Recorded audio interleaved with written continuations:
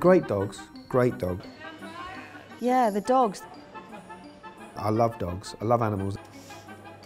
In the script, it was supposed to be like he was just like this dog that just went off on a set and was really fast and hit the ground running, and he was the complete opposite of that. We had an interesting dog. He didn't really want to do anything. Cut to Amanda literally pulling a bloodhound. I can't do it. That was fun. They were great to cuddle, and I had a great day just squeezing their faces and just sitting there and cuddling them all. When it works, it's joyous.